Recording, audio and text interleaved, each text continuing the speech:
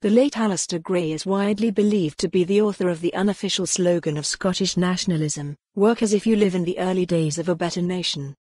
In fact, the line was paraphrased from the Canadian poet Dennis Lee, who wrote in his 1972 poem Civil Elegies, "And best of all is finding a place to be, in the early days of a better civilization." To be fair, Gray never tried to disguise where the expression had come from. "I have always attributed it to Lee," he once remarked.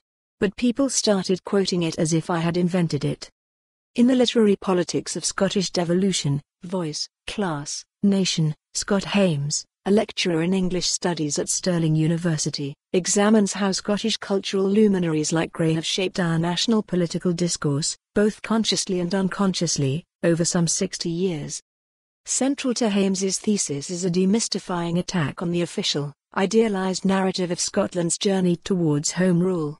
The creation of Holyrood in 1999 wasn't just an organic, grassroots response to Thatcherism aimed at reviving Scotland's lost democratic structures, he argues.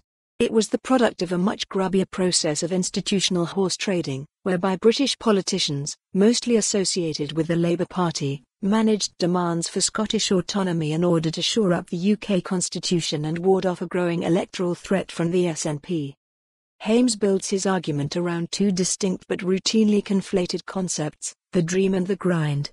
The former, he says, represents the commonly accepted biography of Scottish self-government, a story of cultural vanguardism in which writers and artists play the starring role in the recuperation of Scottish national identity, cultural confidence, and democratic agency.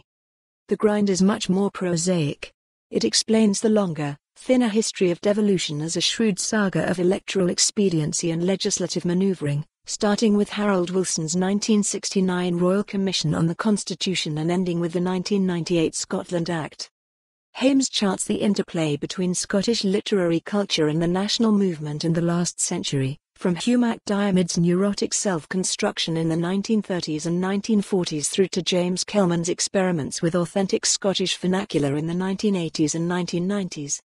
The key moment of convergence occurred at the height of Thatcher's reign, he argues, when Scots voted consistently against the Tories but remained powerless to block her sweeping social and economic reforms. In the absence of effective political leadership, the responsibility for articulating a distinctive democratic landscape, liberated from conservative rule at Westminster, fell to writers and artists like Alasdair Gray, William McIlvanney, and Liz Lockhead, all of whom were influential. For more on this story, visit the news article link.